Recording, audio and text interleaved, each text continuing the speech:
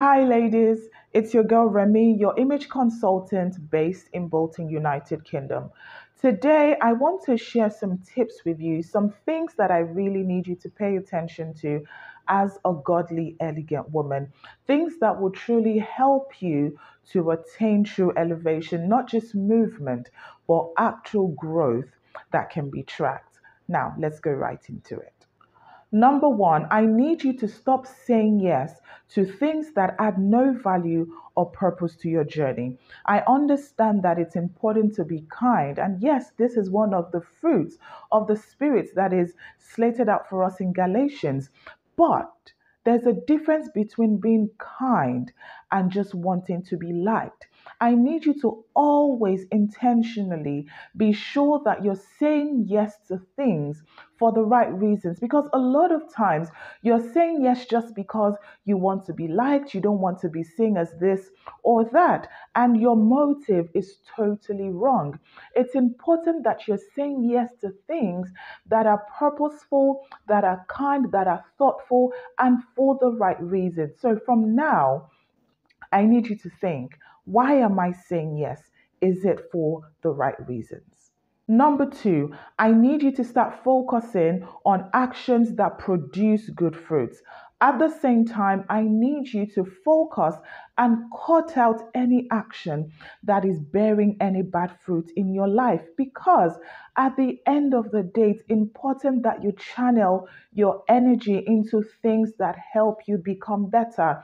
What do I mean? So focus on actions that help you to procrastinate less, that help you to love better, that help you to really be all that God created you to be.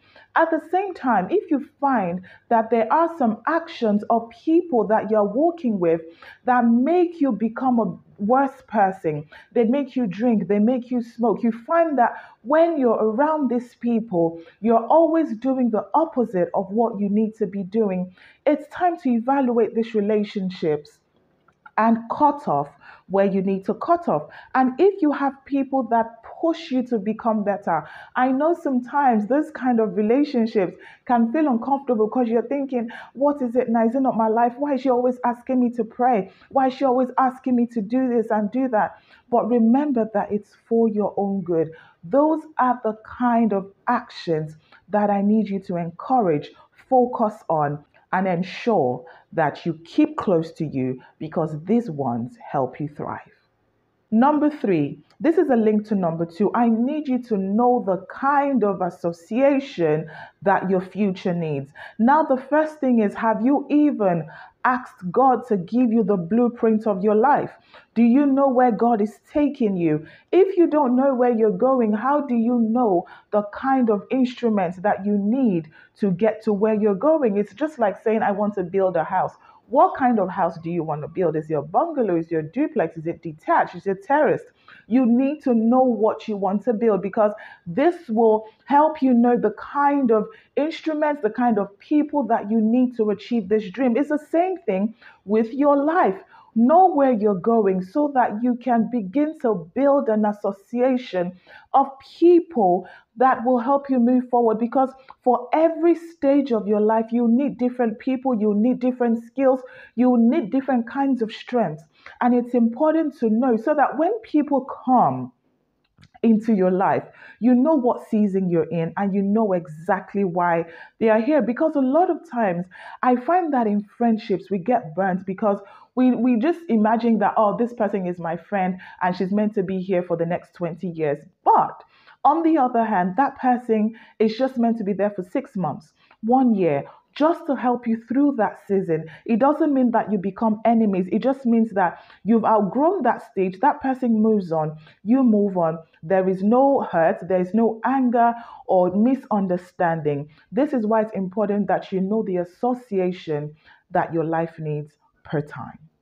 Number four, I need you to begin to build habits that will help you navigate towards the purpose of your life. You know why you're here on earth.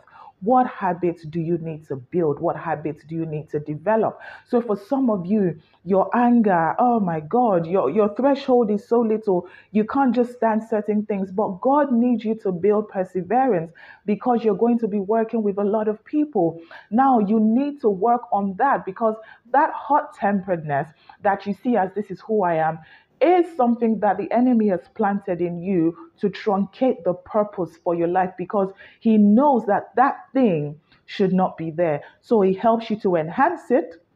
He keeps bringing people that would upset you. And what you find is you're just building up offense and you're pulling further away from your purpose. So you need to develop habits that will help you grow. What are the habits that I need to build? What are the things that need to be consistent in my life to ensure that I am constantly walking towards my purpose, not moving farther away from it? It's important that you pay attention to this. Be intentional, create boards if you have to, so that you're ensuring that you're doing what you need per time for your life.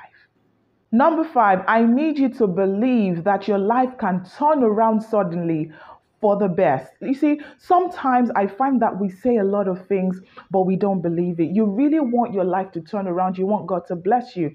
And then it happens, you begin to doubt, or you're like, can it really happen? Listen, you need to believe for it, okay? Because the Bible says, ask and it shall be given, seek and you shall find, knock, the door shall be open unto you. You need to understand that after you have suffered a while, the Lord is set, okay, to perfect, to establish, to strengthen, and to settle you. This is the word of God. So you must be ready that for that turnaround, for that supernatural turnaround, for things to really work out for you, because you must remember you've been doing a lot behind the scenes. You've been praying behind the scenes. You've been crying behind the scenes. You've gone through so many different stages of your life. So why all of a sudden do you think it's sudden that good things are happening to you? Listen, you've been hit by the devil back to back. Get ready for God to also hit you with goodness back to back. Believe it, be ready for it, and when it comes, embrace it because God can be trusted. My final point today is this: get uncomfortable to get comfortable. Move out of that complacency. Move out of all that, place that just makes you feel that, yeah, I don't need to do anything. I just need to sit down. This is what everybody is doing. I need to do it. No.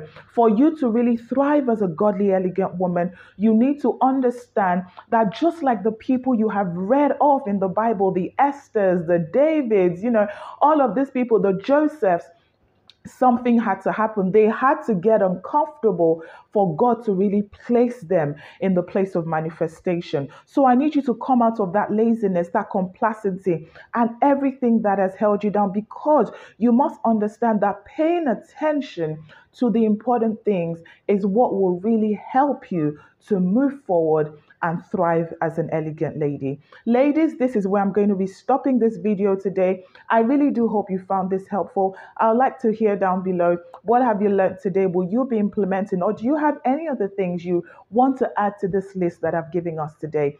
Thank you for watching. Remember to like, share, and subscribe, and I'll see you at the next one. Bye-bye.